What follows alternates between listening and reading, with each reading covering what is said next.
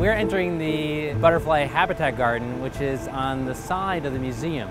So even in this urban setting, we can create an environment that is conducive to insects. We're going to go take a look and see what we find in the garden. So you don't need to be in the rainforest or even in woods to find really amazing insects. You can go in your backyard or a nearby garden. There's something that you can find in your backyard that is something that we can find here in the garden as well, which is a big beetle, and it's a beetle called a bess beetle.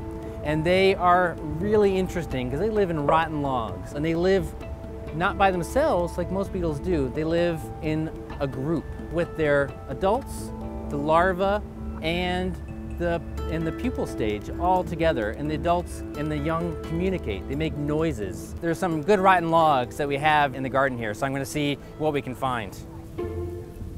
Aha! Here we are. This is the bess beetle, which is also called a passalid beetle, and this is its grub or larva. And these guys live together, and the adults help take care of the young. It is making a squeaking noise. So it's saying, hey, stop grabbing me. And it makes this defensive noise by rubbing parts of its body together. But it doesn't just do that when it's feeling in danger. It also will make that noise to communicate with other beetles and with the young. And this larva will do the same thing. It's able to make some squeaking noises called stridulation and be able to communicate with the adult. And this is something you can find just in a rotten log in the woods or in your backyard.